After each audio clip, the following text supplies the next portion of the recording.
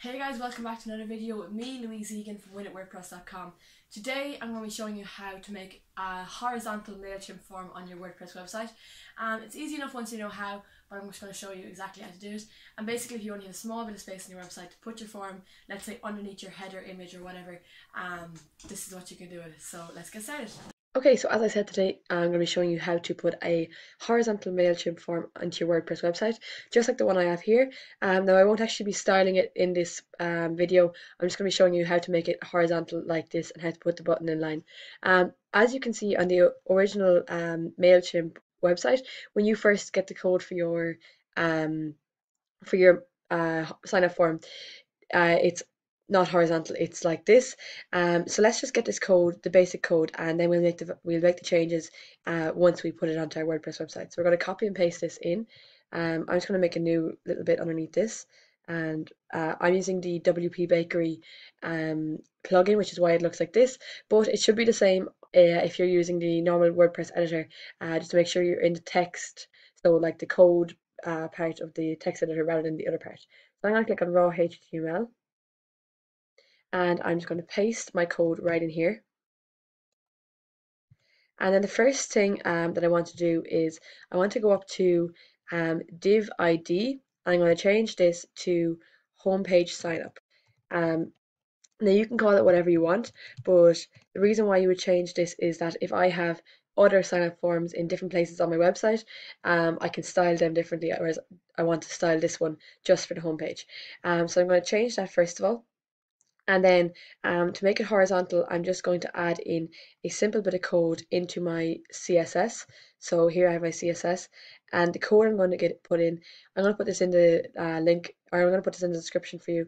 Code I'm going to put in is hashtag homepage signup dot MC field group. So this is the kind of overall sign up, and this is each of the fields.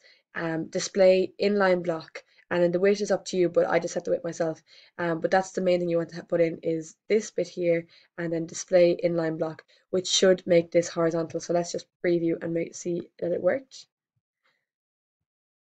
So as you can see, that is now horizontal. Absolutely perfect. We can just put in our margins and style it the way we want to now. If your button doesn't actually go onto the same line, you may have to just go into your code. Now I'm actually surprised that it went onto the same line there, but it might not, because it didn't for me the first time. So what you want to do is you want to go down to see this comment here. Real people should not fill this in and expect good things.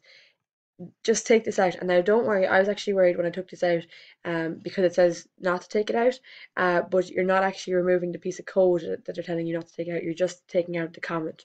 So if you just take that out and save changes, and then if you go to CSS again, and if you put in hashtag Mailchimp signup dot clear, and then display inline block. So the same thing as before, but instead of dot, what did we use before? We had dot MC field group. You just want to put in dot clear, and the same thing, inline block, and that will make your button go on the same page. So if we save changes, you can see our button, sorry, not on the same page, on the same line, our button is now on the same line. So if you click the link at the end of my video, you can see how we're going to style this to make it look kind of like this, and it may just make it look more visually attractive. But as you can see, you now have your horizontal Mailchimp form. So I hope this helped, guys.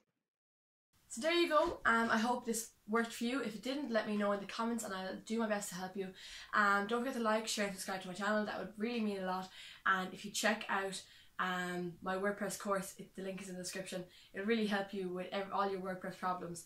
And as I said, the link is in the description. If you'd like to see me do any other videos, just let me know in the comments and I will try my best to help you out.